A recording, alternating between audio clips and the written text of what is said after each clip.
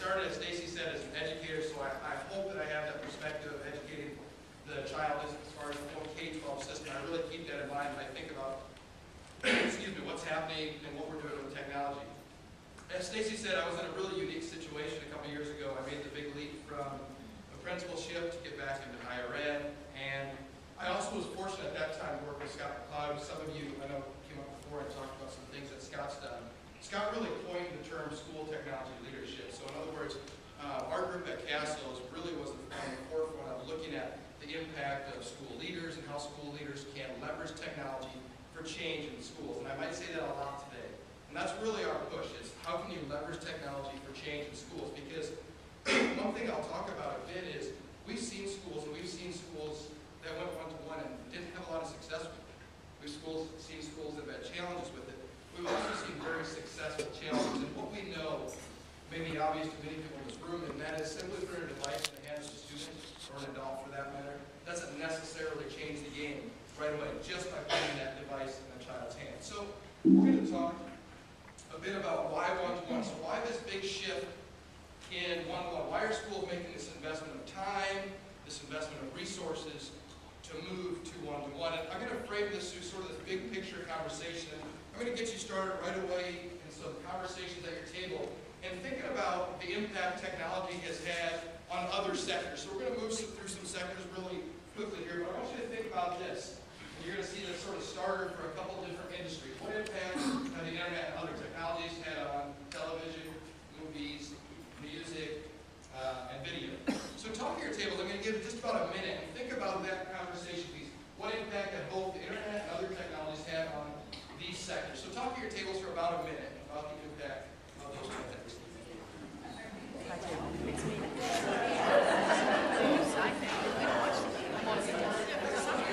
I'm still waiting for the television.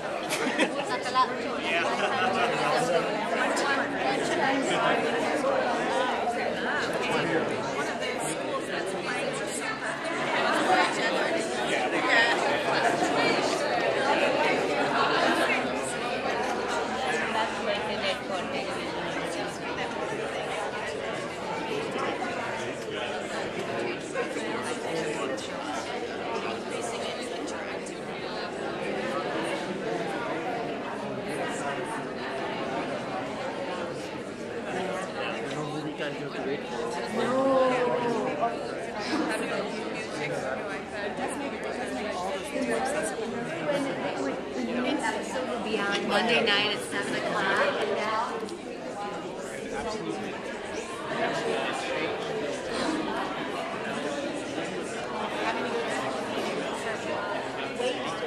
Wait to go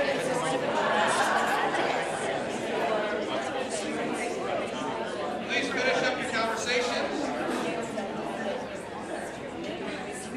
All right, I'm going to pull you back together, and I'm going to pick on this table in the middle. What were some things you thought about, some big impacts of technology on this sectors? Any thoughts? We got to first principles. We first established what you mean by one-to-one. We didn't make it this far. Okay, you didn't get that far. That's all right. All right. Well, we'll come back to your group. Is there a group that I can pick up? Over here, yeah. So you said that we had some points come up saying that everything is now on your own time, so that people can decide what they want to watch or what they want to watch. Another one was that they don't have to, they can be more creative on their own stuff. It's disruptive, so it's really has to. We were used to watching stuff. It's going to come out that day, it's 7 days, it's more. And now the attention span is reduced and people want to choose very quickly and move on. Yeah, absolutely. All really big shifts from not too long ago. If we think back 20 years, it shifted. If we think back even 10 years, it's made some big shifts. Any other thoughts on that? Big thoughts that you're going to talk about? In the back? We spoke about the portability and the access to a vast range of media. So the fact that you have your little iTouch and you can access thousands of songs, videos as well. When you travel, kids, it's harder to get away from it. You've got to make a more conscious point to actually break.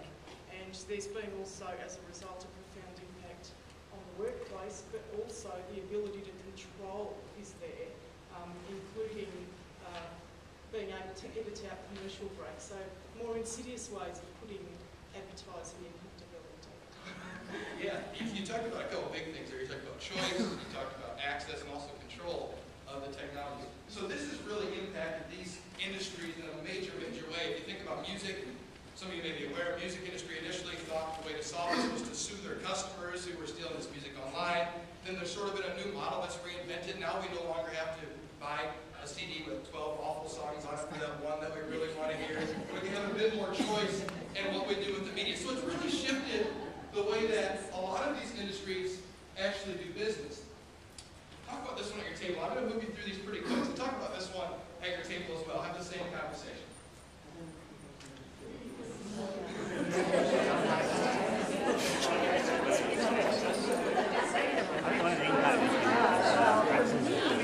I'm going to come stand over this table.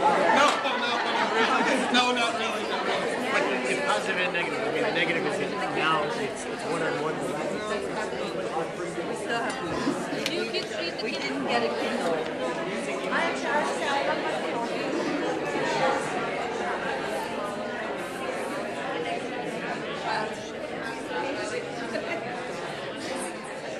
I think I'm a bit traditional like that. It's not like that. I like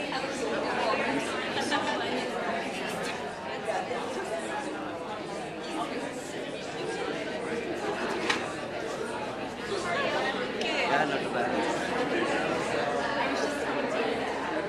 The New York Times just to 24/7 business. That's always You have to take it.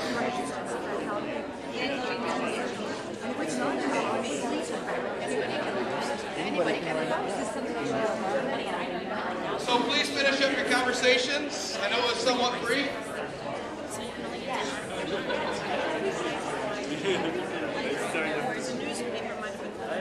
So, what were some big thoughts about these industries that we have up on the screen right now? Can I pick on this table? Sure. Yeah, I'll pick with Barb there. Well, these are the words that our industry and our newspapers are online. Our books are Kindle, which I like. And probably there's a little bit more magazines still going on because of all the pictures and color and everything that's easier to carry. But even those you can get online. Yeah, some more multimedia for the online version. This group over here talked about bias. Talk about what your conversation was around sort of bias in media. Yes, we got you again. One of the concerns is that you start, you're selecting what you want to read. In the old days, you used to get the New York Times, you get the Wall Street Journal, and it would have a very, very looked upon the stories going on. When you're going with the internet, you can select a very biased viewpoint that's kind of along lines with what you're used to reading. And the problem is it kind of reinforces your own bias instead of opening you up to broader viewpoints. And there's a whole world of blogs out there that do the same, but as well as even traditional media. You know, our newspapers and our actual news media as well. So the other big piece here, this industry struggle, especially news and newspapers, as some of you may be aware, across the world, this is a tough industry right now. Like they're trying to reinvent themselves and say, how can a traditional form of media production, such as a newspaper, how can we add value when everyone can be a publisher in a time when anyone can publish? The book side of it, I work with lots of colleagues who are writing books, and they're making debates. Is it really valuable to print a book that's an expensive, long process on paper when I can do the same and I can get it out to hundreds of thousands of people for 99 cents? You know, does that mass reach, does that mass quantity make a difference?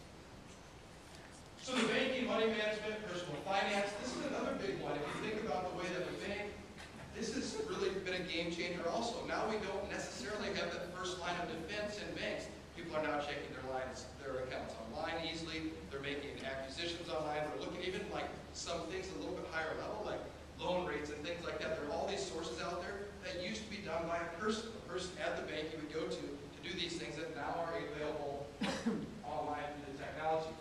maps, car, airline travel, travel agencies. This is, again, massive impact in a lot of ways. Most of us have become travel agents of some sort, of our own. How about this one? Talk to me too about this. This is a really interesting one. Here, some of you are personally connected. Talk about medicine and personal health at your tables.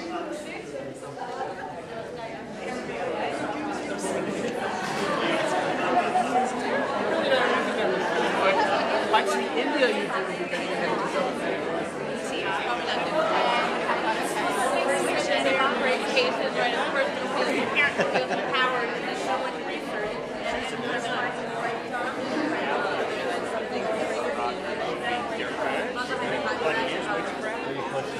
on the pharmaceutical industry.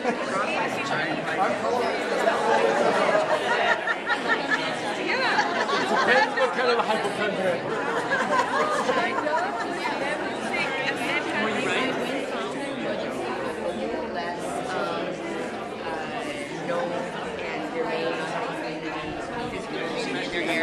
They can go online and For the buckets of medicines I have, I don't know what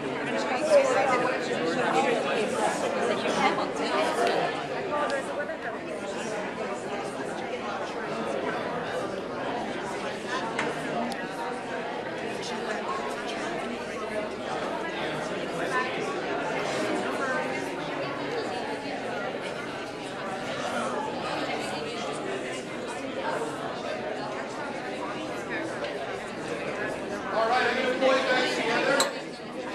First time I'm going. Can I ask any thoughts? Some of you get really engaged with this conversation. Any big thoughts that came out of your table around this idea?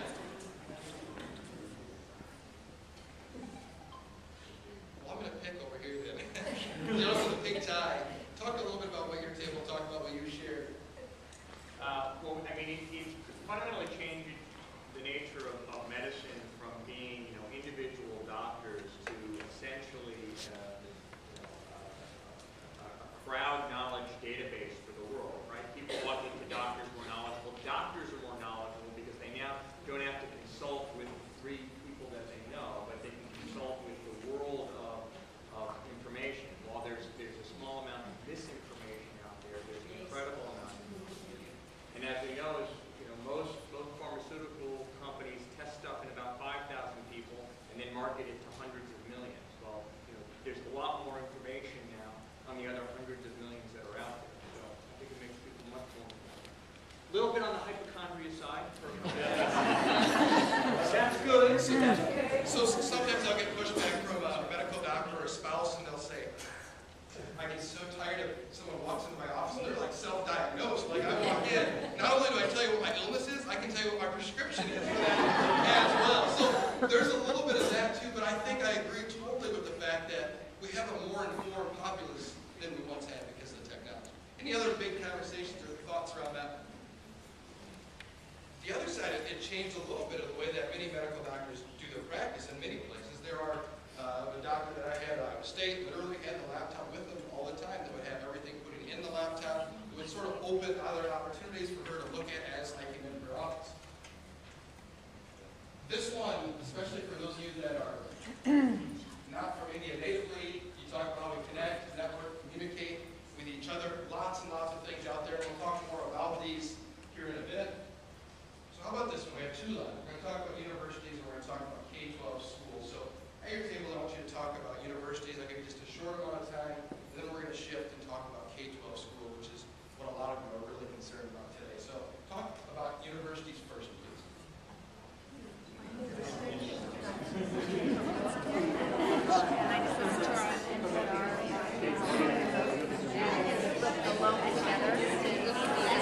Like our new society, and she was saying that in her university,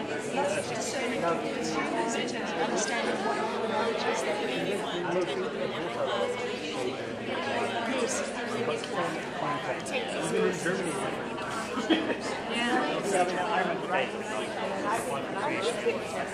yeah, you have to get that. It's a wise kid. But he has a rating and everything.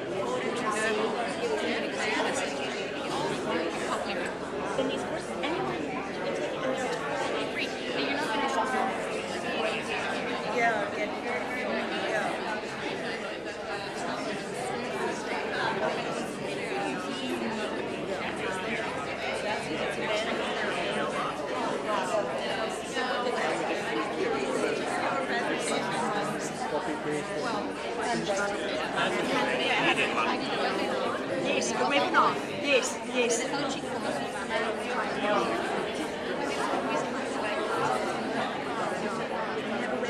fabulous, actually. And what's fair is, I think for the introvert who doesn't want to talk, they can put in the chat box.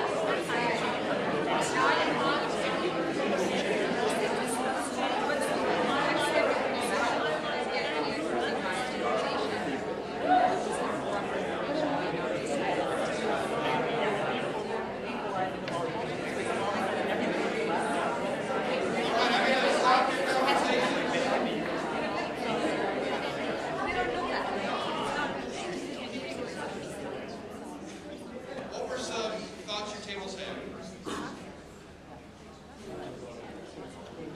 Can I pick in the way back over there? Any thoughts coming out of your table mat there? This one? Yes. Oh, okay. Lots of thoughts. The impact on universities has been amazing. We were just saying then, you can't really survive without technology in the universities in this day and age.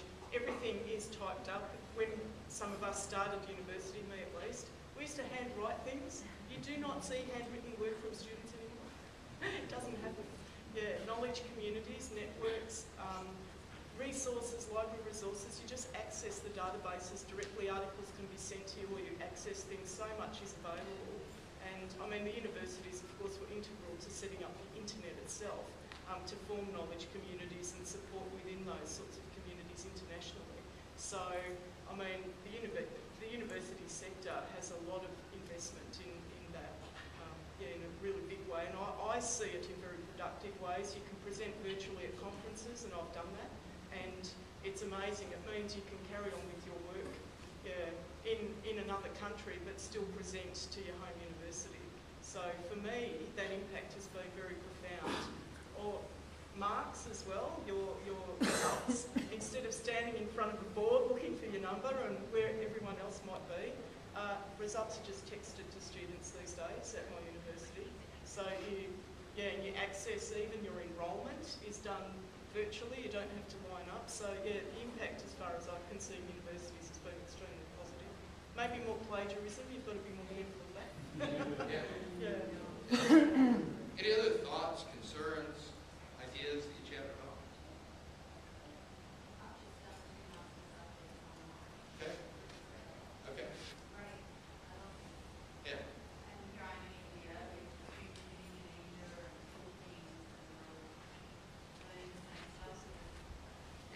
The online universities have a massive explosion of those universities. For example, University of Phoenix Online is maybe the most well-known one, where it's just massive. The enrollment somewhere between 400 and 600,000 students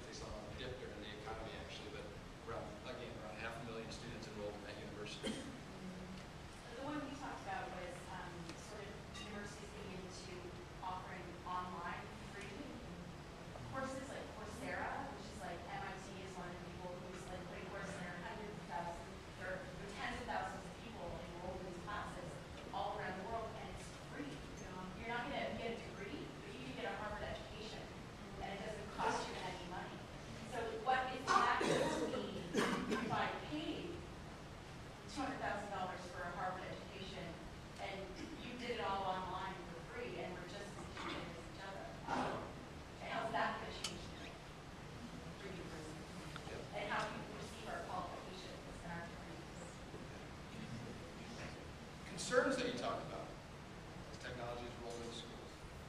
I think plagiarism was one. Plagiarism, yeah. And I think there's a swing back, certainly in the UK, to having more exams and less coursework plagiarism, both in universities and schools.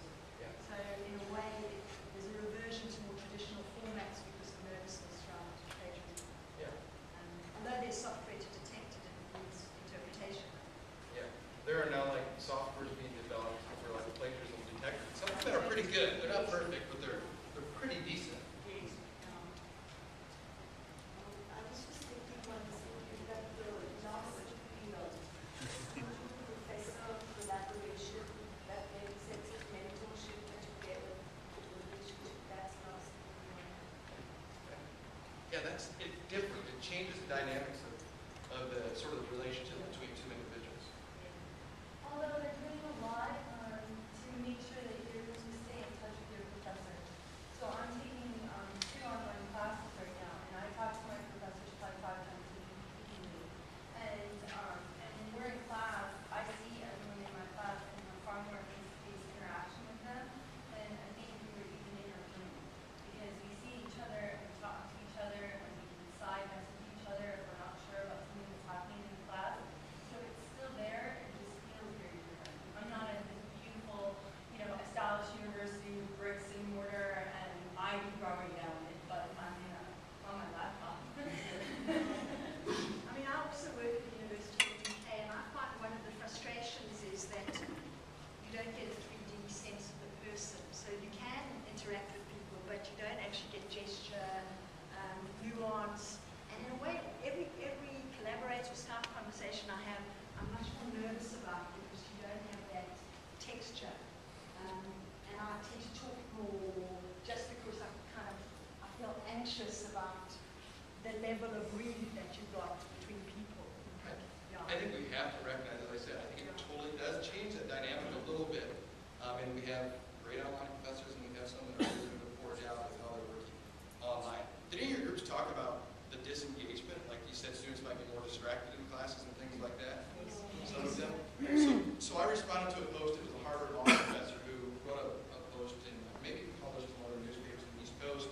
And it was titled, it was about banning the laptops in his class. So he was banning laptops entirely from his class. And I wrote a response, which I don't know that he appreciated. My title was Ban Boredom, Not Laptops. And for those of you that have been in courses recently, I would make the argument that the laptops certainly serve to get students more engaged in a course. But if somebody's delivering a really poor lecture and I'm not involved, believe me, I will be off task with my device. But take my device away, give me a pencil, and I'll draw wonderful pictures. Take my pencil away, and I'll have wonderful dreams in my head. So I would argue that it's not about the device as much as it's about the instruction. And that's a big push that people say they're worried we give people devices.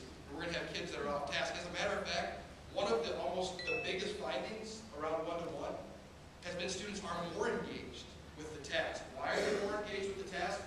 From a personal example and from talking with students, this would be an example. If I have a professor up here or a classroom teacher talking about social studies, whatever the topic is, during the class, students are actively researching that topic. They're saying, you know what, I don't know who that person is, where that place is. They're actually looking at stuff online. Some teachers have identified during class a fact finder. So during class, they have a student who's actually looking stuff up to add to the conversation to make it more rich than it would have been previously. I think about when I was in the classroom, I had the same class, we had it twice during the day. And I remember we had these great questions students would ask me, and I would say, I'm not sure I know the answer to that question. So between class, I'd run back to my computer. I had one computer in the room at the time. I'd get online and look it up. And my next class was so much more wonderful than my first class. So I actually felt bad for my kids in that second session. But now kids have the opportunity to use that technology to actually engage them in the conversation. We sort of jumped into this direction already, but let's move into this conversation around K-12 schools and what's been the impact of not necessarily just one-to-one, which means one device for every student, but let's talk about just technologies in general. When you think about classroom, what's been the impact of internet and other technologies? I'm just going to give you a couple minutes with this, so go ahead and talk to your tables about that impact.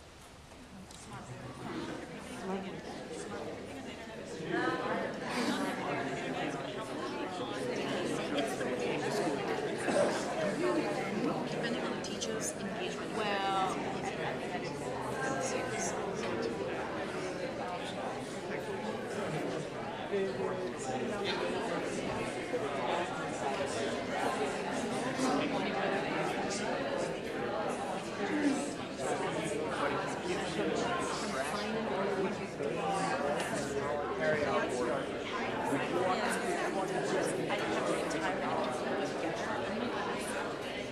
could be something that they can collaborate outside of class and bring their ideas back to class and have a conversation. I don't find it easy, like, I feel like I'm ready to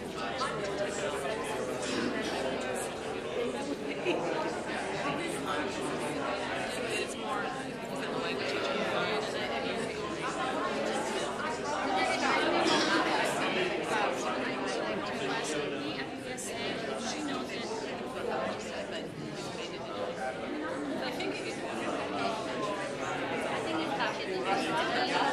that's why I don't even bother.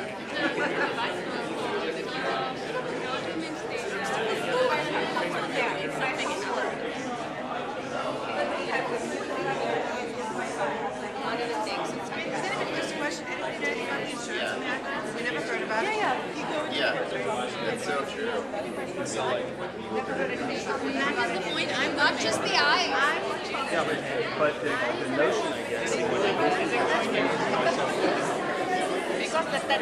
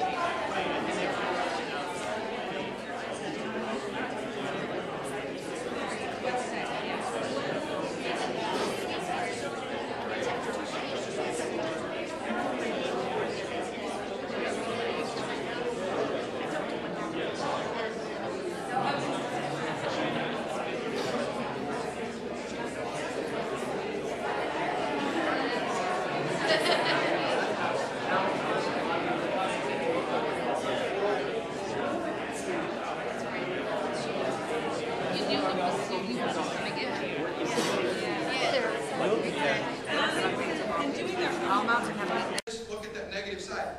It's important that we address it. It's important that we look about it. It's important that we talk about it.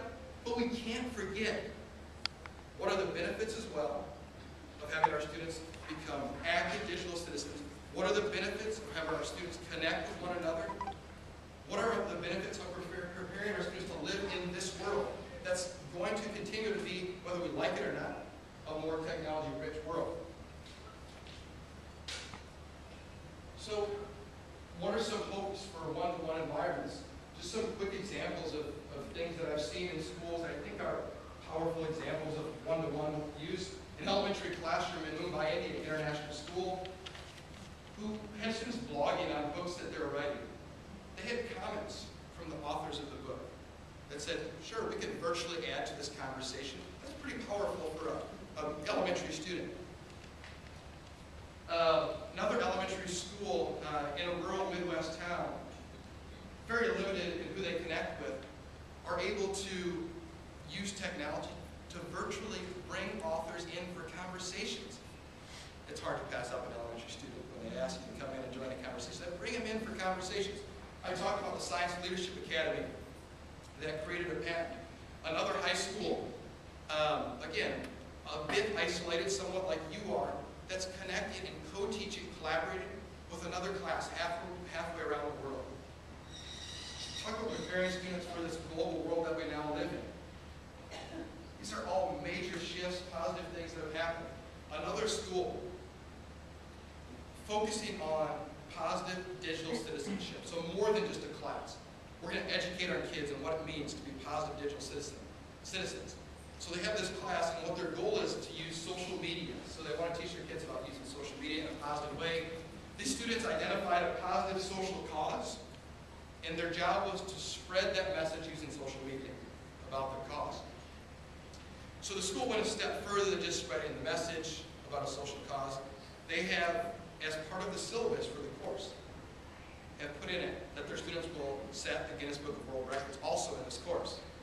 using the technology, using social media, and trying to have a positive digital footprint with their students. We could have spent all day talking about this, and we still can.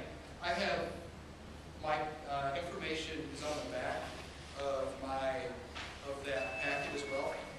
So if you want to email me as far as resources. Would you please excuse the interruption? Will you please keep the students in block 1 until 5 minutes to 10? The break will be from 5 minutes to 10 until 5 minutes after 10. The assembly will begin at 10:05. Thank you. So on the back of it, there are, my email I believe is on there. Yes, yes. So feel free to shoot me an email. I have some resources that I could share with you as well. If you have questions about a specific topic, I'd be happy to share with you, connect you with other people in the sort of that have went through this and found some of the challenges and have seen some of the successes, because there are certainly challenges that exist as well as lots of positives that I can hope for your school. So with that, I think time-wise, Stacy? Yeah, I know we intended to have a little bit more time for questions, and I see the hands, but we're going to do one of the reasons Barb kept the kids 5 minutes is for those of you who would like to extend the conversation, ask Nick a question. We can move over into the middle school conference room. I would really like to thank you for coming and asking great questions and having. Our time was about the varied response to technology among teachers. Some teachers, younger teachers, perhaps simply by virtue of exposure, being more willing and comfortable to integrate technology into the classroom, versus teachers who have been doing this teaching for 40 years and are perhaps less comfortable. And how does a school fix that or bridge that gap? I talked a bit with your administrative team yesterday. That was part of the conversation. And this might actually not be unique to technology. So in schools, we often have what we describe as pockets of greatness, or pockets of implementation, whether it be around reading initiatives or writing initiatives or technology initiatives, where the question for school leaders that falls on us is how do we ensure that we have equitable resources and equitable teaching across the board? That is a fantastic question. I don't have an easy answer to that, but we are certainly having conversations about it. I think it's a great point. Yeah. One other interesting question that came up was, because technology is becoming so prevalent in the classroom, will teachers, who is attracted to teaching, will the people who are attracted to teaching be different? Simply because it is becoming more of a technological job. That knowledge and expertise in technology will influence, or the need for that will influence who's attracted to the job. So this is interesting, and I will throw this down as the U.S. statistic. We looked at U.S. Department of Commerce, looked at 55 industry sectors. Education was ranked dead last from Kentucky, behind coal mining, on the level of technology intensiveness of the profession. So my response with that would be, when you look at other industry sectors like the IT world, any sort of marketing, any sort of graphic design, we're still got a ways to go on that. Some comments over here? Yeah. Dr. Sauers, I think our table was consumed with some aspects. And I'll tell you my personal experience. I have an 8th grader with an iPad now. And she was a child who used to come home listening to the iTouch music on the bus. And now she's got her face to the screen for a 45-minute bus ride. She comes home to do her homework. She used to be on a desktop with a certain distance and a certain posture. Now she's slumped over a couch because we don't want her in bed. She would prefer to do her homework in bed. When we have one room where we do homework, and so she's slumped over that couch in a very awkward position. She's developed a hunch. It's not even been 4 or 5 months. She is constantly complaining about eye strain and headaches because she will not do her homework on the desktop. And I keep telling her, maybe because of this gadget, why don't you do it on the desktop? All the apps I need to work on are on the iPad. So I cannot do my homework on anything but the iPad. From her body language, from the way she needs privacy suddenly to do her homework, it is very clear that all of the time she's not doing homework. Every time there is a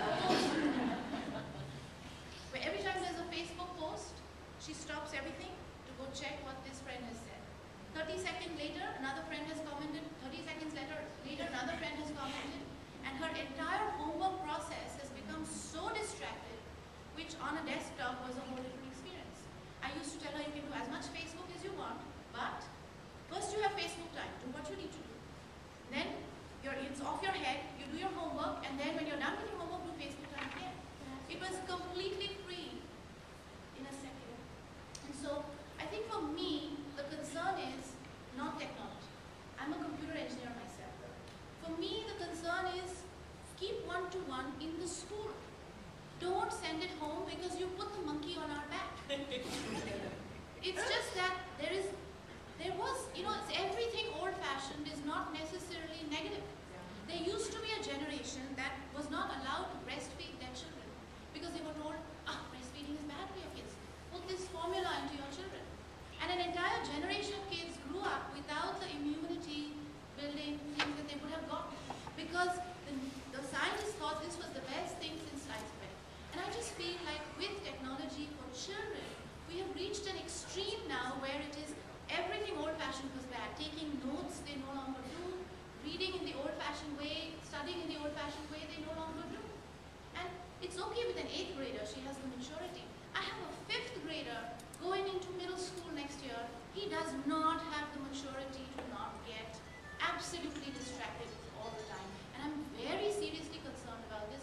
And I know so many parents who are concerned about it, and I just feel like we're not getting home. So you tell me, what is the solution?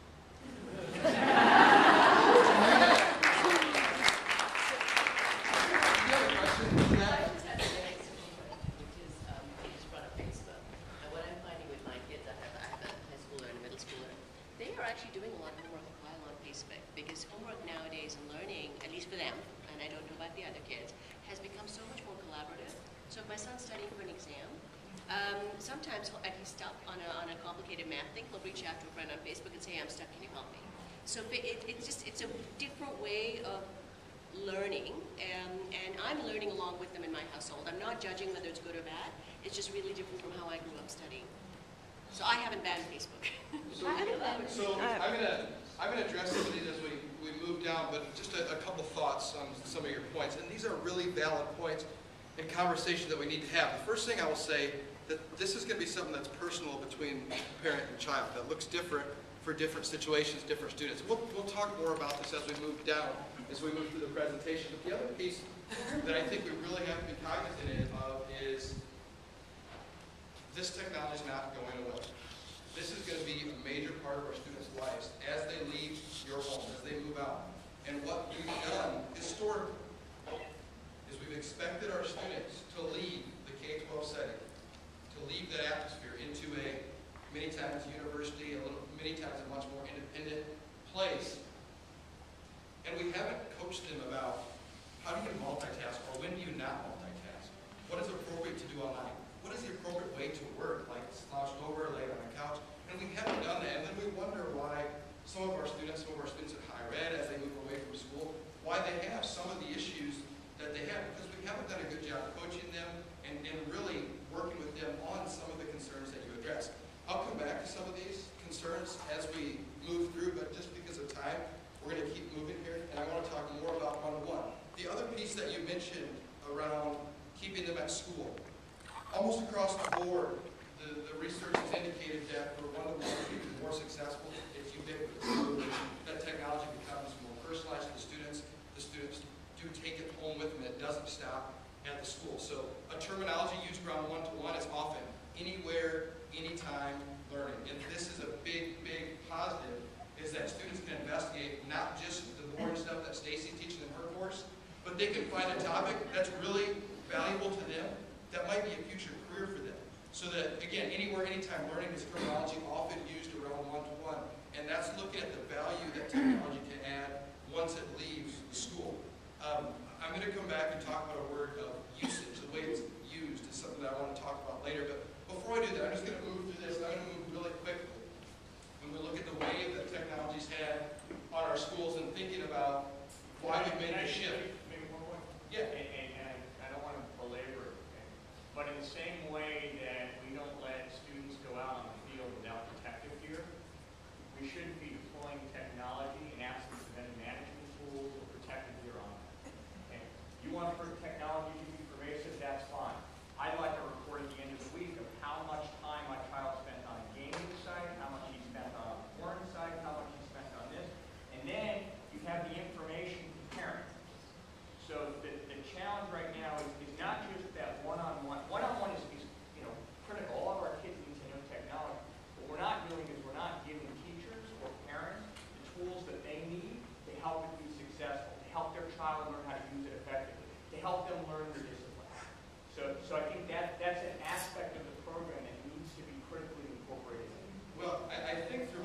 conversations. I believe that work is either in progress or plans as far as, especially on the student side, but I also think there are parent things that have been and will continue to be offered at each building. I'm looking around the room a little bit and I'm seeing some heads shaking that I think that will be a big piece of it as well, the parent education, but also the student education here in school. And it needs to be more than just a course, which a lot of schools are doing, like on digital citizenship. It needs to be something that's integrated throughout the curriculum and moves everywhere in the curriculum.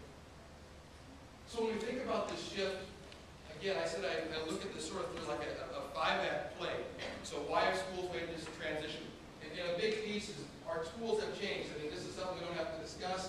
Students, when given the choice, they'd much rather have their cell phone devices. And this isn't new. This is actually a couple of years old. When we look at US, UK students, they'd much rather pick their mobile device. A lot of us have actually thrown these thrown away because now our cell phones do the same purpose. Same with our cameras. Our tools have drastically changed. The tools that we use in schools, almost any profession, our tools have changed. The tools have also changed how we connect, whether it's good or a bad. This is what's here.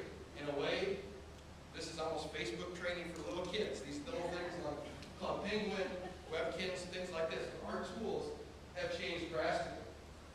Computing not about people, machines is about people, not machines. This is a big piece too. One-to-one doesn't change schools necessarily until it follows with teaching and learning, a real focus on the things that are happening with teaching and learning. The other big piece is around information. The information that our students have access to has changed drastically.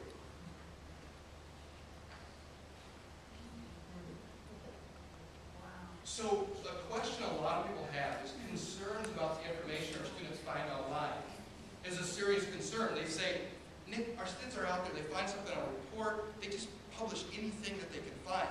And they're not critical consumers of information. Extremely, extremely valid point. But I would add this to it. We haven't done a good job ourselves of being critical consumers of information. We've generally grabbed this textbook that was written by a group of elite people somewhere that decided what was important that put in our textbook. There are lots and lots of mistakes in those things as well. So a job for us is to talk to students about how do you become critical consumers of information. What's the difference in a domain that's .gov, so produced by our government, or .edu, an education site, versus one that Nick Sauers puts out there, or one that ends in .xxx, one of those. So educating kids about being critical consumers of data is an extremely, extremely important job that we have if we wanted to go out there and be successful citizens in our society. We're looking at a massive, massive shift in the way that information is handled, and maybe one that hasn't happened since the printing press. So prior to the printing press, we had scholars amongst this group of wealthy people that had access to data. Very, very, very few people could read and write. Printing press, flow of information to the masses was a game changer. We're looking at an information age, so that's different. And it adds this piece where not only do we have access to information, but where everyone can be a publisher. Whether it's good or bad, this is the world we live in, that everyone can be a publisher today. Everyone can put data out there. Everyone can develop an audience. Web 2.0, people now throw around Web 3.0 and different terminology, but we're talking about an audience. The community is as well. So maybe not a popular person now, but 2006, he saw this shift happening in 2006 in the way that technology was impacting what's happening in our world. And look how power was shifting away from the media elite, which he certainly was the head of the media elite possibly.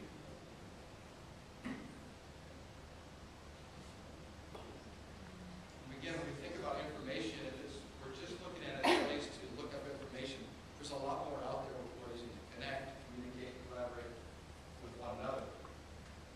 Another big piece of this whole shift is around our jobs and whether our jobs have changed. This is a couple years old, but it looked at the change in importance of tasks for the U.S. economy. It would be similar in most developed countries. So I'm going to have I'll share this slide deck with everyone if they'd like it. Tony Wagner talks about the 7 survival skills in a book, The Global Achievement Gap. And he does a nice job. He looks at, he goes to different business leaders and says, what are our students not coming out ready with?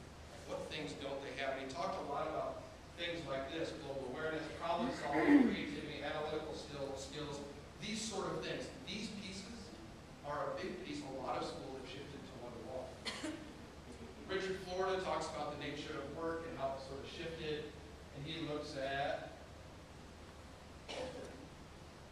again, he sort of divides it into 4 classes. That creative class would be things, and that's one that's drastically going up. This is outdated. The increase has steadily gone up as well up until today. And you can see that would be jobs like teachers, scientists, those jobs that aren't routine type jobs. So Daniel Pink asked these questions. We think about the future of the jobs we want to prepare our students for. Question 1, can someone else do it cheaper elsewhere? Question 2, can a computer do it faster? If your answer to those questions is yes, it's probably not a job opportunity for our students. And the third thing that he looked at is what I'm offering, or the skills that I bring to the table. Are they valuable in an age of abundance? We have a wealth of information, we have a wealth of resources, ways to connect.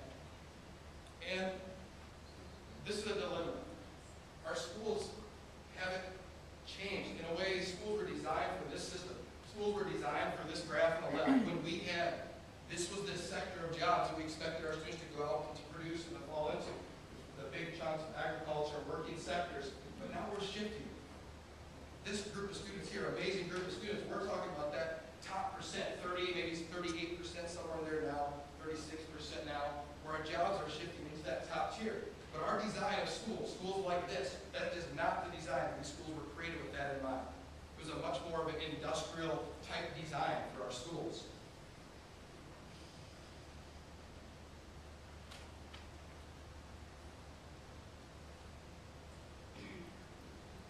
So this is a question that I throw out not only to parents, but to teachers as well.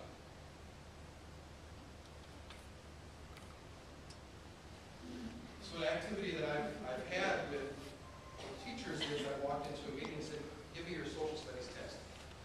I was a social studies teacher. I'm going to take it into a staff meeting and I throw it to a group of parents or teachers. And it's likely that as a group you'll fail that test. It's likely that a group of successful adults would fail that test because a lot of times that's been rote memorization, remembering dates, things like that, as opposed to higher level things where students can walk away with a deeper knowledge, a deeper understanding.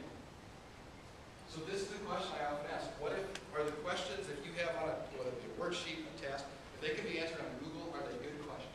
Are they push the students in? And this has been a misperception in our school. So you see this bright teacher up front, she's got an overhead projector, she's got an Elmo document camera up front, some technology in the room. Here's a class from the early 1900s. But you're looking to think about these classes. As the pedagogy really changed that much. You have one person in front delivering information. So this is a challenge that I push one-to-one schools to say, we've got to be more than just about technology. We've got to be about changing the mindset of teaching and learning to prepare our students with a different mindset. You use the example of the smartboard. I'm actually sort of anti-smartboard, anti-interactive whiteboard. Because I say it's not a game changer. I say a whiteboard is still one person up front manipulating information. It's the sage on the stage type model, as opposed to a one-to-one environment where it could be potentially a much more collaborative environment where everyone is researching, everyone has their hands on a project. A lot of technologies that we use, we've simply changed the color of chalk in front of the room. Technology has really been unsuccessful historically.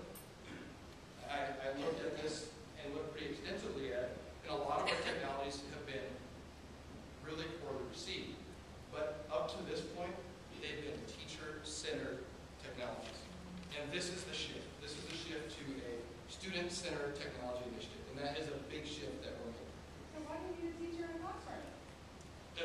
Why do you need a teacher in a classroom? Right. It's I'm trying to follow you, and I think what you're saying is interesting and cutting edge, but if you're going to a game changer and you don't like the model, why are we doing this in the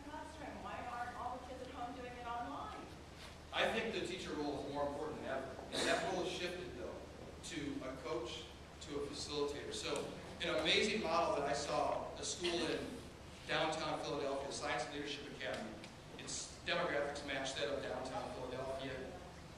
This school, I walked in and I toured the school, and I had a hard time identifying in the classrooms where the teacher was. Often he was at the side of the students. The students were really, really collaborative working, but they set up an environment that created and pushed students to work on their own, to work collaboratively. This school of under 1,000 students has now developed a patent for the development of biodiesel fuels to be used, that they let other countries use, underdeveloped countries use, as long as it's not to make money. I can't tell the location where it's being used, but they've developed this as a group, and they developed it collaboratively as students. I think the role is not only more difficult, I think it's challenging. It's a total shift in teaching. It's a hard shift to move to that role where it's not just me up here delivering information, it's shifting. It's changing our pedagogy in a major way. A lot of our conversations in education have focused on reading, focused on math, focused on science. The conversation that hasn't happened nearly as much in education, like it has in other sectors, is how can technology impact schools and impact students. Some places have said it can be optional. In other words, technology should be optional. And I would push back on that. I said, what other profession can it be optional in? I don't want a carpenter building my house who said, I refuse to invest in technology. I won't use a nail gun. I won't use power saws. I refuse to invest in technology. I don't want a doctor who said, 15 years ago, I stopped investing in technology in the ways that I could use technology in my office. I don't want that.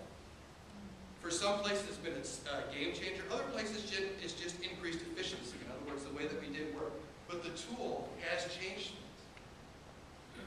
So David Orlick sort of reflecting on just education in general. So what are some things that we can do?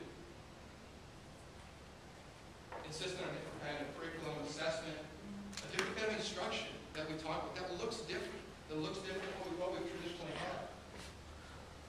This is the typical experience, educational experience for many students. They walk in and they're super, super excited, and they're 5-year-olds. By the time they're 17, 18, they've lost a lot of the energy, a lot of the excitement in schools. When you look at technology, our students are using technology right now anyway. The technology is there. Our students are using it. They use it to connect. They've used it to study and find things that they want to know about. They've used it to find interesting topics, and they're using technology in that way. A lot of times, the intensity that they've done that with is stopped at school. Almost all of your students, your children, at some point are going to have some sort of e-learning, whether it be through a course, whether it be through a certification. Almost all of them at some point are going to have some type of e-learning. One-to-one. Computer, on the other hand, has the potential to change this. It doesn't guarantee change. If that teaching model doesn't change, it doesn't guarantee change. The idea that technology one-to-one needs to be ubiquitous. This is, again, I go pretty strongly in the research in the schools that have lived in that environment for a couple different reasons. Oftentimes, if a device is everybody's, so a lab device, it becomes nobody's. There's not ownership in it. The students still use it. They really feel personalized. At our student meeting, I found it really interesting. That's what students kept echoing back to. They said, if we're going one-to-one, we want them to be personal devices that can become our own devices, essentially, that we can use as ours to study things that we want to study and learn about things that we want to learn about. This is a big shift we're talking about. This is a big change in our education. This is a challenge. It's a way more challenging than just putting a computer in everybody's hands.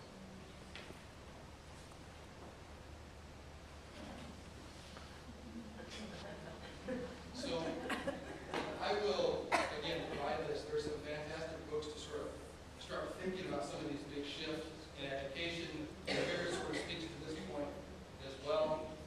But I really come to this point. Is it okay that technology is optional in our schools if we want them to be successful citizens?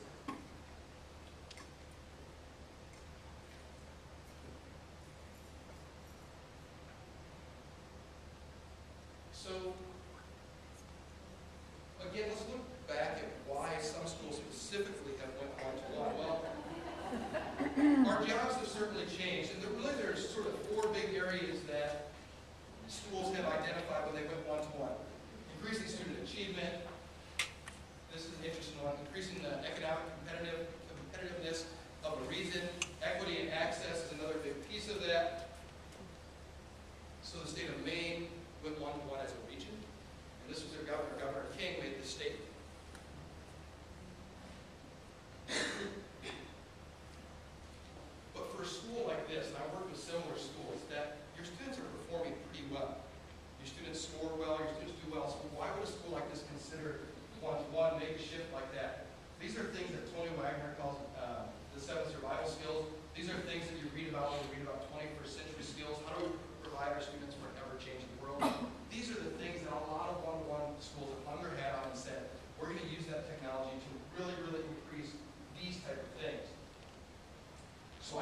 study recently of one-to-one initiatives throughout the world.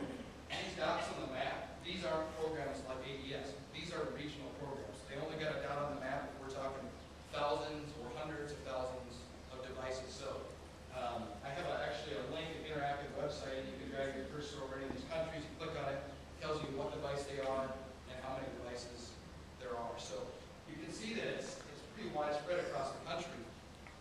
One-to-one programs aren't new. The oldest program, there's been a debate on this, are as old as 1986. Apple Classrooms of Tomorrow project. And actually, interestingly, it wasn't a one-to-one, it was a two-to-one, because at that time, you're not lugging one of those computers home.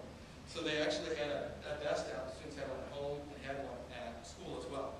It was the first program, it was wildly successful, but I'll say this, it was one that they wanted to be wildly successful, and they put resources behind it, training behind it as well, to help it be very successful. International schools, this data was a year ago, the fall of 2011.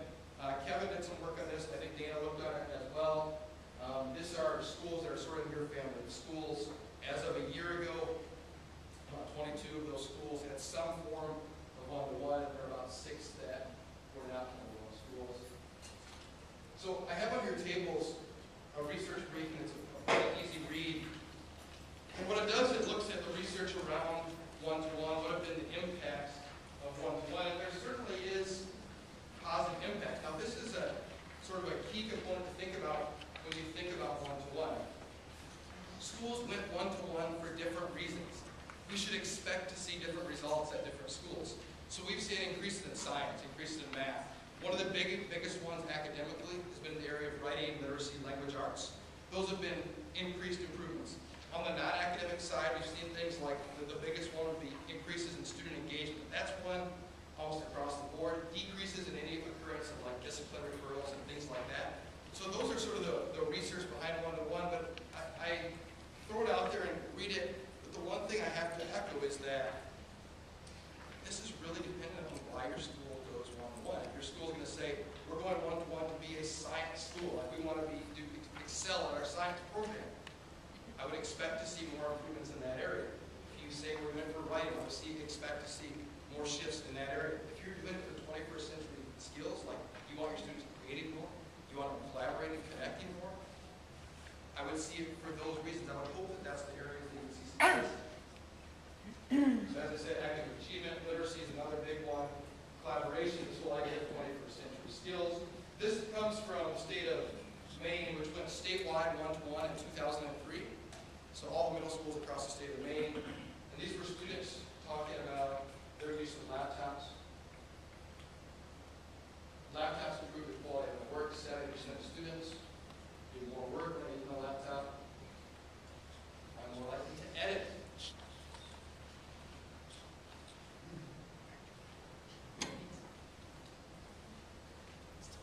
So the school that I mentioned earlier was the Science Leadership Academy in Philadelphia, and this is what they established as their core values. This is what the school was about. This wasn't about just a technology initiative, a technology school. And when you actually go to their school, they're really, they don't want to say they don't want to talk about the tech. They want to talk about what they're doing in the schools. So they have these 5 things: inquiry, research, collaboration, presentation, and research. And my push is that the things that that school can do because of the technology is unimaginable without the technology. So if you look at the levels of research that they've done, and they've created a patent on something like biodiesel, that wouldn't be possible. It would be very, very, very, very difficult without the technology. In other words, they use the technology not only for research, but to connect with experts from around the world that can help them out, can help with their lessons. The presentation, the way that students presented, it was a game changer when technology was introduced and became a piece of that environment. It became like oxygen. It was ubiquitous. It was everywhere. Was it always used? No, it wasn't always used. They made really good decisions about when should it be used. There are times when it's not going to be used in the class. Considerations that we've had some fantastic questions about. Balance, safety, the use of technology. So this becomes very personal. This becomes very personal between a parent and a student. The school can provide resources. I think they have, and I think they will continue to provide resources. But some of this becomes really personal to you and your student. Asking questions like,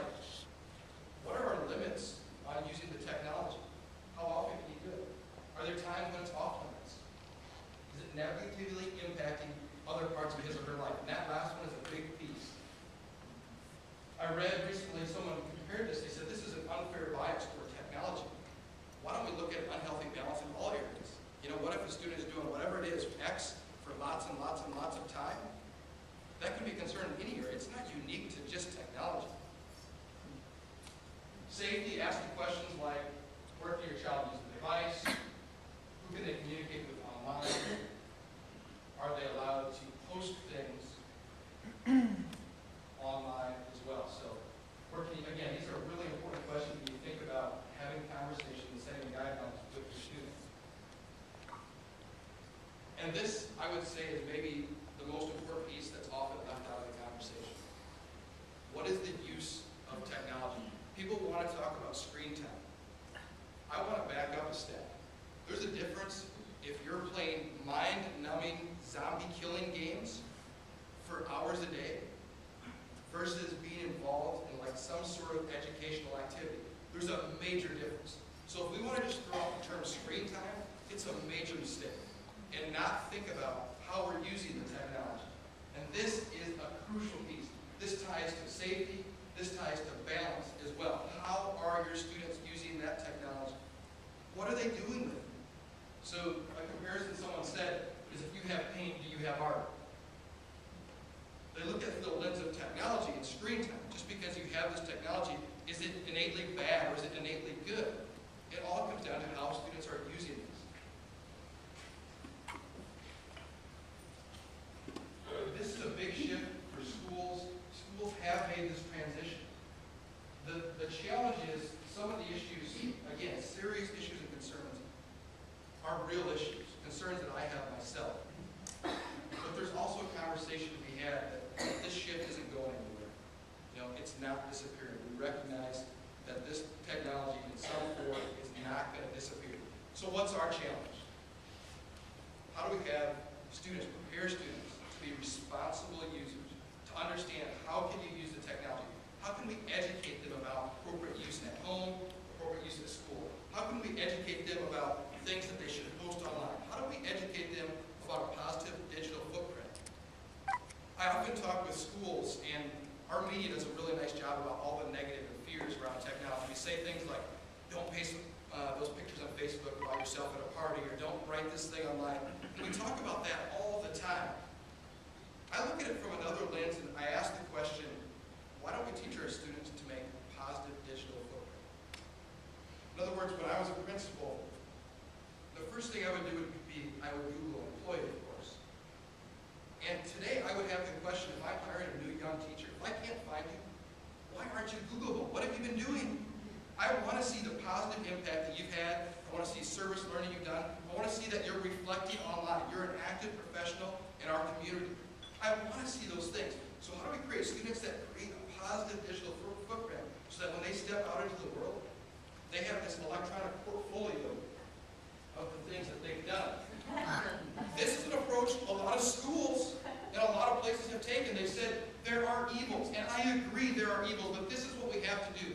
We have to look at a scale, and we have to look at a balancing system here. In other words, we look at, here's our cons, here's our pros of technology, and we have to really weigh them. So schools, for example, have made the decision in places to ban things like YouTube. So they've said, we have 1,000 kids, we got maybe 5 kids that will use it inappropriately, maybe in a day, and we're going to ban it altogether. So is that the right decision? But what about the suffering that our 955 kids, the loss of education that they had? We don't weigh that. Oftentimes we just look at that negative side. It's important that we address it. It's important that we look about it. It's important that we talk about it, but we can't forget. Changed. It was all more about, I was expecting to hear, that kids are learning better in this way or that way. And I feel what I heard more is that children now have to learn completely different things. And this technology is the piece that's going to get them to that goal. And I guess I'm wondering, I guess this is where what the schools decide is how much of the learning do they no longer need, of the old learning, and so, is there a better age, if we're trying to teach all this analytic skill and all this sort of thing, which is wonderful skills of the 21st century, we need them, developmentally, is there a better age to introduce all this stuff? I mean, all of that piece I didn't hear, and I'm curious if you have So a this resource is- you can guide me to. That's a big area. Well, this has been a challenge that around one-to-one has been, as I mentioned at the end, schools have went one-to-one for a lot of different reasons. So to say we're going to go one-to-one and expect X result in the learning has been a challenge because they implement it in different ways. So let me tell you the way that I'm pushing that schools need to implement is they need to implement and focus on more than just the technology. A change in teaching and learning is the way that I continually push schools to think about. But that hasn't happened across the board. It certainly hasn't. There's been a lot of places that one-to-one they've given devices, lack of PD. There's places that have given devices and they've done things like, we're going to do something like really focused, like a rote math program or something like that. And seen successes in math. But a couple challenges here. So one is schools have went for lots and lots of different reasons. And the other issue, assessment-wise, education has not done a good job assessing a lot of these 21st century skills yet. So that is sort of a work in progress, is how do you address that? A piece of research also around, sort of you talked about the shift of teaching that happens in classrooms. Sometimes I get challenged and people say, but what about this like basic level of knowledge, right? This rote, sort of this information that we all, whether you want to call it your trivia knowledge or sort of that information level of knowledge, what research has shown is that when you're working at higher levels, so there's something called Bloom's taxonomy, and it's a way that we process knowledge. So the highest level is create, and the lowest level is just like knowledge, like rote memorization. But what research has identified is that when we learn at those higher levels, like we're creating things, we're synthesizing, we're evaluating, that's the best way to also learn that information at the lower level as well. But it is a shift in what's happening. I mean, it can be, but that's what's sort of tricky about this. And it would be the same way as saying, like, I mean, if we use the word technology generally, right, we could have said, what was the impact of pencils on schools? And a more true conversation should be, how are you using that pencil, right? Like that is what the impact is. Same with technology. How are you using the technology in school? And schools have used it lots and lots of different ways. As an So example, just one second. If we could just raise our hands, and then I'll select people, and I'll go Theo, and then I'm sorry, I don't know everyone's name, but I know Theo. 1, 2, 3. just to take, I don't know your name, but you're concerned a bit further. I am also concerned about development, what our students are cognitively and physically capable of, and what the technology demands of them. So, and also how exposure to technology changes the way our students perceive their own learning, which I think is wonderful. But for example, my 5th grader, who has always had major fine motor skills problems. In his writing, to what was once publishing a piece would be to eventually have a really clean written piece of work out. All of his thinking process is editing, and then he publishes it, and it would be written out. So then he brings that home. This just happened. He brings that home. His perception of publishing now is it's got to be printed out with pictures on the computer, which is wonderful because, so now technology has changed what his perception of publishing is. But who's got to type it out? I do. He can't type it out. Or he could. It would take hours and hours and hours. But he wants that outcome because he's been exposed to that outcome. So how does one, but he's not developmentally, he's just not physically capable of achieving that outcome. So what I'm seeing is that we're presented with all of these wonderful ways that we can now communicate and create, but I'm also seeing that children aren't quite capable of getting there yet. And how do we, as a school and as parents, support that? And that's such a burden too, Right. as a parent. And I'm hearing that in the community that we are challenged as parents outside of the classroom in supporting our children. So, and should it be a choice? Should technology also be a choice? Not necessarily it has to be used. So the first one is maybe going to get into programmatically a little bit what's happening, because I do think from my conversations, I think there are some differences in the way that it's going to be rolled out throughout your different buildings. I can't address the specifics of that, but I believe there are some major differences between, for example, your elementary and versus your high school, the way that some of those things are happening. I think there are some big shifts that address parts of that. I think beyond that, I think there are some legitimate concerns that you have there as well about the production of work and questions about that. I can't answer specifics of exactly what teachers are doing. It's also a bit independent of... Is there any research that shows, I mean, we understand that children develop cognitively and physically, and that what we challenge them with is appropriate to their ability. And that has to, I think, be reflected in the kind of technology that they are asked to use and access. And what those borders are, maybe this is just the way I think, but I sort of need to have those guidelines. We're given a continuum of what children need to learn at various grade levels and stages. That continuum for me is a really great visual. I'd love to know what that continuum is in terms of technology. I'd be cautious of that in terms of technology for a couple reasons.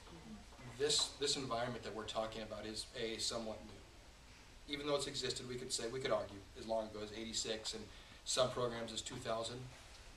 In some ways, it's still a bit new, is a bit of a challenge. The other piece to this is also the way that different students develop differently. And I think that that's a major consideration. And I would look for your answers to questions like this at more practitioner and educational level, I think, to reflect sort of what's happening around that piece of it, just because of where we're at with technology and an initiative such as this, which is different. I mean, it's a lot different than what we've historically done. And it's different than being in a technology-rich school, in other words, where there's lots of tech. It's different when something's ubiquitous. But I think that comes down a bit more to a classroom educational level at the teacher. And I would say that that's a professional decision of the teacher and the parent more so than like something that I can come in here and say, here's an easy answer to this. Like if we look at, for example, the kindergarten curriculum and like when it's appropriate to study phonics and those sort of things, we maybe have a solider base to put some of that in, but also even that is a bit dependent on students, and it's not so much age as it is like where they're at in that sort of cognitive stages and where they're at development-wise. So I think I'd push that back to a bit more of a classroom slash even a professional educator, teacher-parent conversation. Second question, yes. I have a question and a comment. I'm a business owner and small business owner and employer, and I find a lot of the kids that are still coming out, even with some technology exposure, they don't have research and collaboration skills. They still are thinking procedurally, and I need people who think conceptually and have those cognitive skills.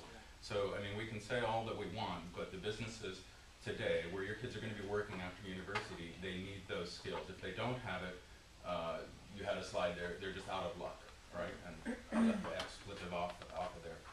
But I had a question about that, procedural teaching versus, and teaching our kids to think, right? And one thing I had read, that this is a segue from what you had mentioned earlier in your presentation, was that there are even universities that are teaching the core values that you just discussed, research, collaboration, reflection. I think of reflection as thinking. That the professor actually, his lecture or her lecture's on YouTube, and the assignment is listen to the lecture, stop at this point, make your comments, go and do your fact checking. There's not one fact checker sitting in that classroom the next day. Every child there is a fact checker, and they checked it the night before.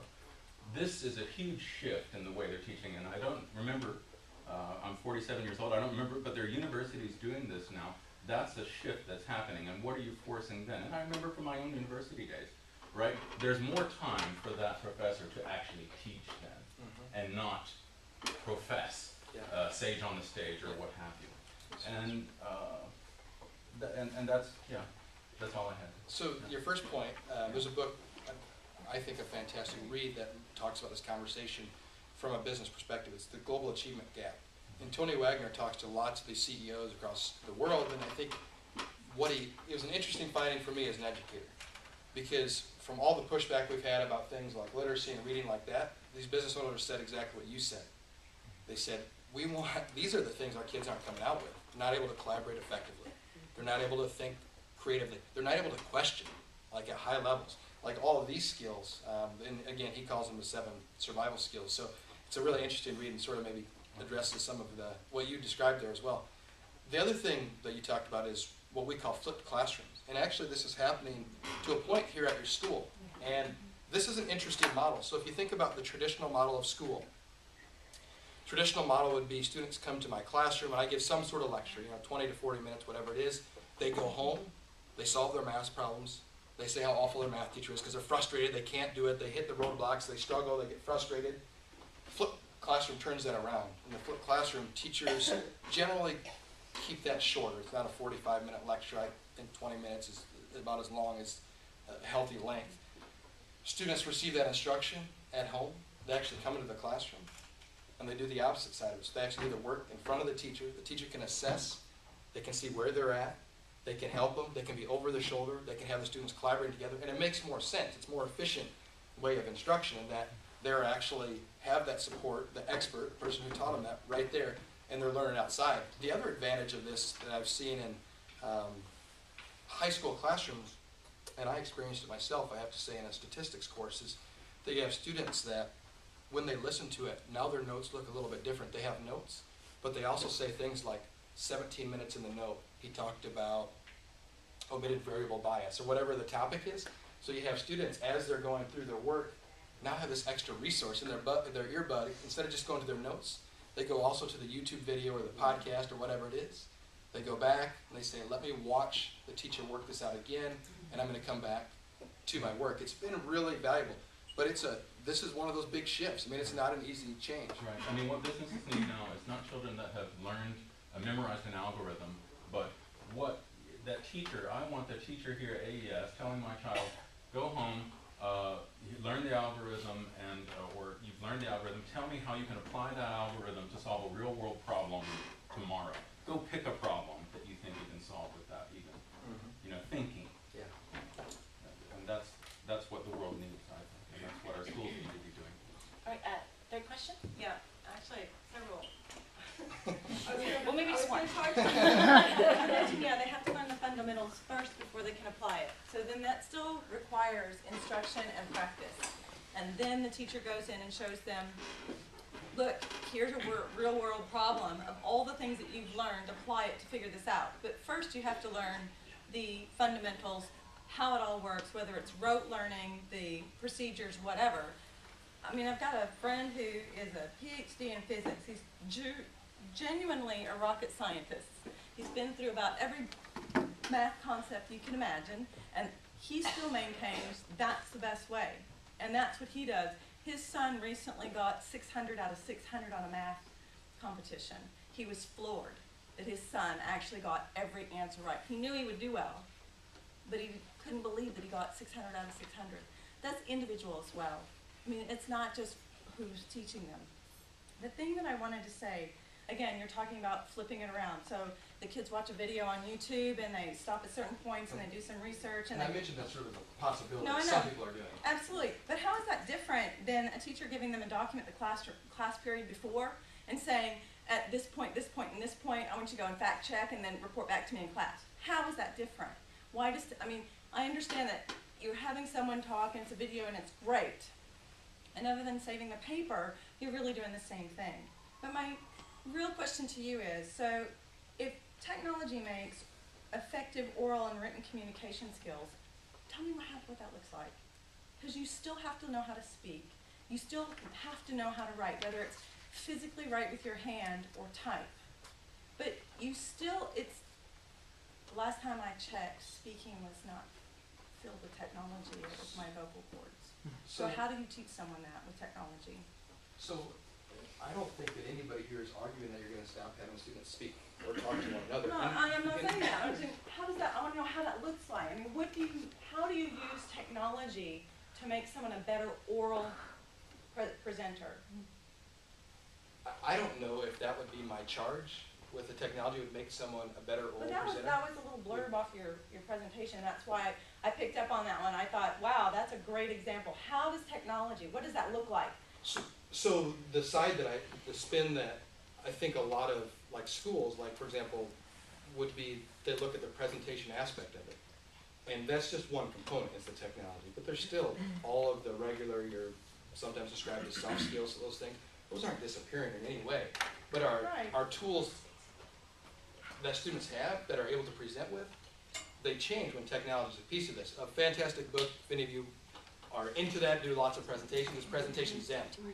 Fantastic book about the art of presentations. And one piece of it is the technology and the way that's delivered, but let's face it, a big chunk of that is also the message, the way that it's created. Now, if I was in a classroom, are there ways that technology could help me in that? Certainly. So I'd use, tell me what it looks so like. for example, potentially, could have students visit with someone that's really highly skilled in that, but I would increase like collaboration. So how do you have students working to someone that's a different audience than just their teacher or just the students in the classroom? How do you open up their audience? Because there's a difference in presenting to your teachers, your students in your class and your teacher, than it is to presenting to someone else, somewhere else, is a bit of a shift. A little spin from just the oral communication. On the written side, with technology, how have people empowered that? And it's from the idea of let's develop a wider audience. So typically our audience as students has been a couple places. It's been either parents or teachers. And let's just face it, we're not a very good audience for a lot of kids. In other words, you know, that's not the kid's the greatest place to publish to a parent and to a teacher, right? But when in some places where they've expanded that audience, whether it be through a blog, and it might be just expanding it to maybe the extended family, or an author, as I commented on the School of Mumbai, an author that wrote the book becomes their audience, that's pretty cool. Or and another example of a young student who had a physicist comment on their work the student wrote about, I forget what the topic was, but wrote out, and it was actually like a world-renowned physicist. I don't know how he found the blog, but actually made a comment on it. And expanding that audience is pretty powerful. Now, I've stepped a bit away from oral into the written side of it. But I think I want to make clear that this is not all technology all the time. And maybe that message came across, and it shouldn't have. And I think that that's not where we want to go. I think we have to ask the question, how are we using technologies, and how can it empower students? So yesterday, working with your administration, I talked about, there's something called Bernadine Porter. She has a technology and learning spectrum, and she looks at ways that we use technology. Classifies it, it's pretty simple, into 3 categories. Category 1 is literacy uses. So that means you're coming to my class, and I'm teaching you how to use Excel, or I'm teaching you how to use Word. I'm teaching the tech. The middle category, she talks about adapting technologies. So that would be my comparison of we're changing the color of chalk in the front of the room. I a lot of times say an interactive whiteboard is just adapting technology. We're not really game changing. We're not really changing education. And the third category she talks about is transforming. So that means now I have, again, my students, something I couldn't do before. So my students collaborating with a class halfway across the globe where they essentially are a virtual class together. My kids are taught by a teacher in another place. I still have a teacher in my classroom, but have that access. And that's the transforming uses. Historically, where we fall are heavy literacy, heavy adapting, very small transforming. So my challenge is to think about, as a school, how do you shift more to that transforming uses? How do you look for those empowering uses of technology in a transformative way and make a bit of a shift into that environment? So thinking about the ways that technology are used, and I said this word is important, but usage is really what it's going to come down to. But it's Nick, still, wait, can I just try this case? Mr. Cotter. Okay. I'm going to come at it from a perspective of employability. Okay. Talking is just talking, whilst it's really important and use it vocal, is no longer enough in the office. It's just not, because we don't talk. The one-on-one conversations face-to-face in today's working world are a thing of the past. We need to do, podcasts and webinars. We need to be talking and have meetings with people in 300 different countries on occasion. And you can't do that without technology. So digital natives, our kids, as they grow up in this world, certainly they need to know how to talk and write, but they also need to know how to loop in real-time information. There's concepts like big data. There's so much stuff out there that's happening in communication. Technology has fundamentally changed both the creation and the consumption of communication. And if we don't start to teach our kids that now, our kids are not going to get the jobs of the 21st or even, late 20th century. I'm going to hold on just one tool. So I was just going to say, I'm talking about learning. Yes. We're not talking about how it's used in business. I So- want to know how you learn to be a better oral speaker. So for instance, I would need my children, I have 2, to know how to speak and how to communicate to an audience in a room, but also an audience half a world away, and to be able to communicate with visuals and sounds and words and not just voice. Because voice alone just listening to the radio is nowhere near as engaging as watching a multimedia presentation. Right. So I need my Still kids to learn how to application. use that. But it's I'm still going to application. move on to another Literacy, question. numeracy, Just one cognitive moment. thinking, isn't it still about I'm going to that? move on. I You had gotta other know to people with their read. hands up. Okay. So we're That's going to try and give everybody an equal chance That's what to our ask a children need. They question. need foundation. Yes, Okay. next question. I need to take this conversation a slightly different way, but I do want to say that this is a very tech-savvy community. You saw all of our iPads, and I don't think anyone here says no to tech. I mean, in fact, I think I'm sitting here thinking, yeah, my kids are 8 and 10. I feel like they're already extremely savvy. And that makes me sensitive to issues of tech for tech's sake. They're already getting tech for tech's sake. They're already learning at home and on their own how to do the cool stuff. So I'm concerned that the stuff that happens in school is because they will learn deeper or better using tech, not tech for tech's sake. I think that's happening with or without us in this generation. So, but what I want to do, this loops in a little bit. All this access, I mean, I think what's going on a lot right now is that many of our kids all of a sudden have a huge jump in access to screen time, to the internet. You call it anywhere, anytime learning. I think many of us also feel it's anywhere, anytime, everything else. You know, they've got 5 tabs open. What I'm curious about and interested in is to what degree can we expect kids to supervise themselves? I mean, when we talk about readiness, you know, we look at times when they're ready to be potty trained, when they're ready to learn to read. Is it fair to say to 13-year-olds, I thought you only had 20 minutes of Facebook time, what are you doing now? Especially when half of us have trouble getting off the technology. How can we help them? Is it fair to ask them to supervise themselves? 2 things. So the first one, tech for tech's sake. I don't think anyone's pushing for that. I think that to go a step further than that, actually the opposite would be true. Like, for example, the conversation that I mentioned previously about how is tech being used, right? So as a school, we need to look at, is it adapting, is it literacy, is it transformative uses of technology? So I think a spectrum like that actually highlights the opposite and says, let's not just throw tech out there and just use tech, because that's a mistake. Yeah. If we're just going to use it and not be really thoughtful about how we're doing it. And the second, my answer to your question is no. I don't think we can expect students to do that without some serious coaching and conversation. We can't throw them into that world about how they do that. Now, And I think that's where we are now. Yeah, and I don't think anyone's fighting the world. I think it's like, oh God, help us navigate and help our. What should we be doing? How can we make sure our kids aren't exposed to stuff they're not ready for? How can we make sure they're not wasting a ton of time when they could be also learning an instrument and also, we kind of need some guidelines and some help. All of a sudden they have a bag of candy at home and they want to eat that. I mean, it's very appealing for all of us. We all have these things at home. And now they can say, but I'm doing homework. So it's kind of school sanctioned. Whereas it's like, well, yeah, I can see you're doing homework, but you got these other things up here. Does that really require us to look over our middle schoolers? I mean, this is usually an age when they get more independence. And it's coming at a time when it almost seems like they need more supervision. Yeah, that's how I'm feeling as well. I think that becomes personal to your student, right? And what your students are doing and where they're, in other words, like if your student is successfully accomplishing, again, let's say you identify 40 minutes that he's doing whatever, technology. Yeah. And every indicator is that he's successfully completing what he needs to be completing. I mean, I think those would be indicators no different than, the conversations we had, 10 years ago where a student was in his room doing homework, the TV was also on, or whatever he was doing also around it. What are indicators that it's not being successful? Homework's not getting done, there's feedback from teacher that something's not happening, some of those indicators.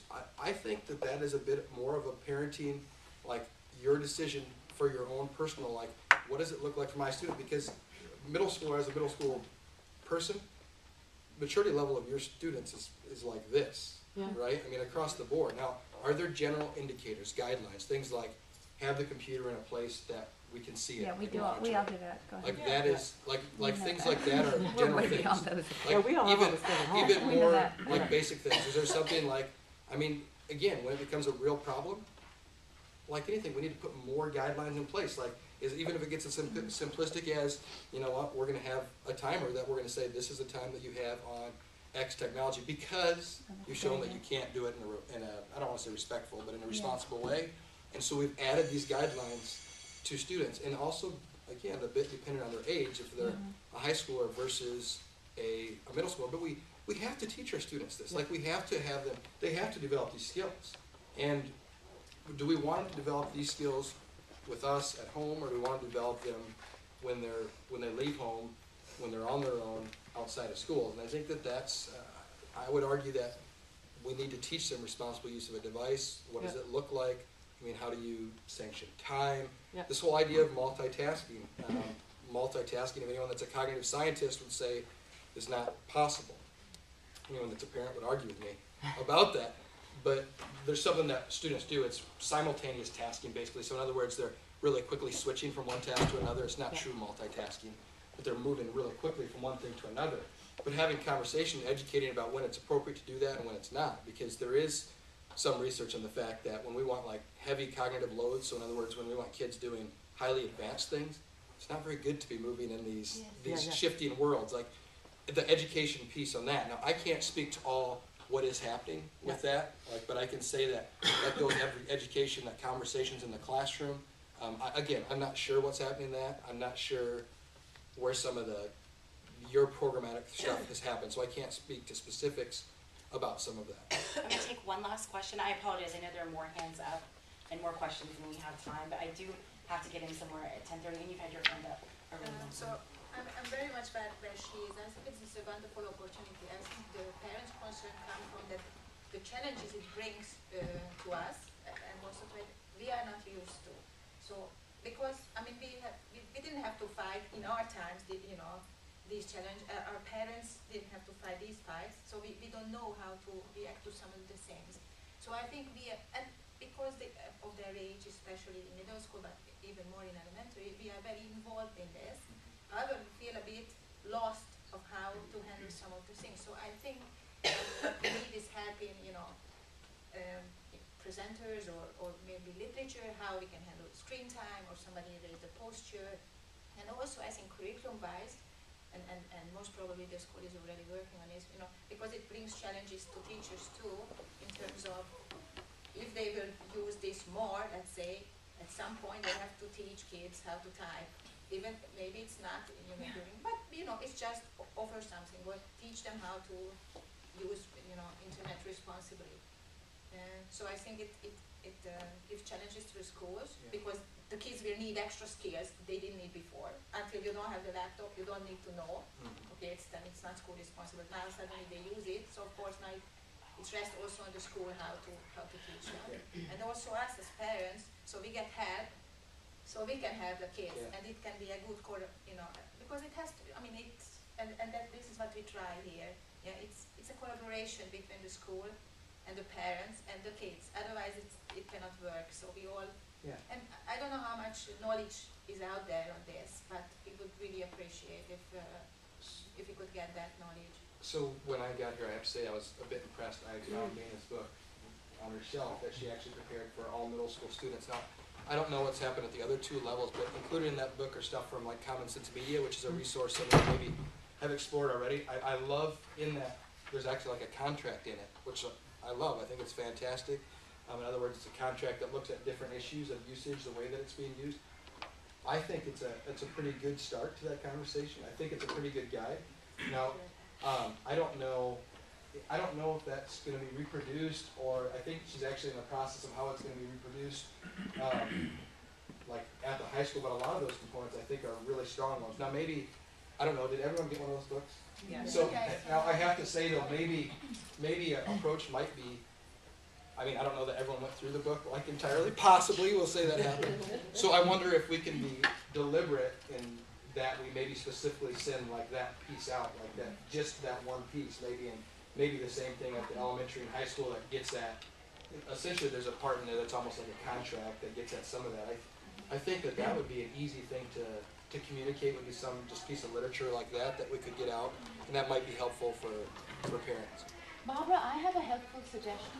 There's a beautiful course in 8th grade that kids do called Health, which teaches them about anorexia, bulimia, drugs, cigarettes, maybe we can add to that unit something that makes kids aware about the issues of getting distracted, the internet usage.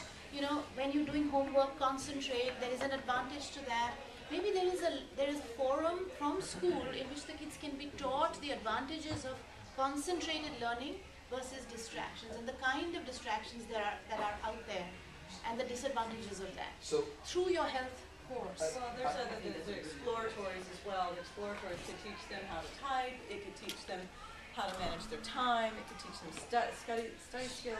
So I like this idea, and I've actually pushed it on other middle schools, and a lot of times focusing on positive digital footprint, but expanding that topic like responsible use around tech. And I think it's a fantastic idea. I think even push for it to be its own course. The other thing that I would push for, and I always do, a challenge is that, a worry that I always have, is we can't let it live in that one place. It has to be present in every course, right? It has to be present that we're teaching, we have a science test, let's talk about what it looks like to study for this. And tech's a part of that conversation.